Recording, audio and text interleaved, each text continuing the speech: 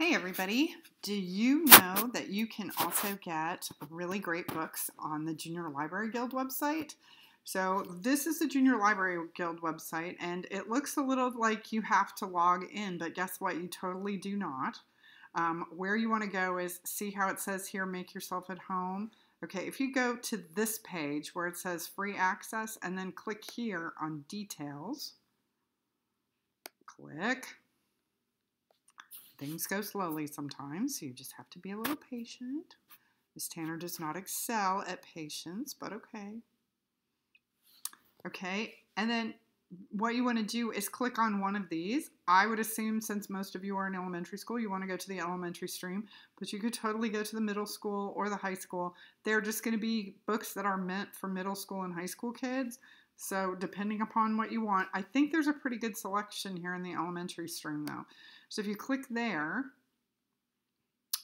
you will see that there are books loading. These change every month, and so what you'd want to do is to come back here once in a while. When you see, this one was surprisingly interesting. This one called Burn, it's about how candles burn.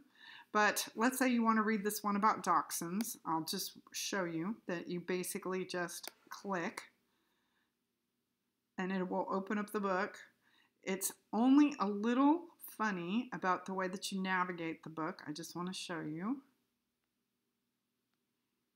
Okay, so you would click here, and you just keep going. Dachshunds. Okay, and this one's not being the weird way. Some of them you have to actually see. Now I'm using, instead of clicking, I'm using my mouse and I'm scrolling to change the pages. So sometimes you have to do that. They're not all exactly the same, but you can see that they had a nice variety of books.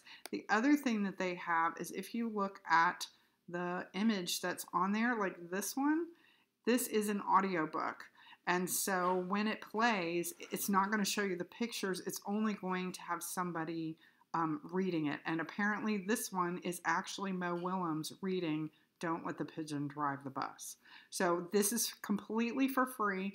All of these books are available for about a month, sometimes as many as 2 or 3, but they're here and they are available to you. So I hope you take advantage.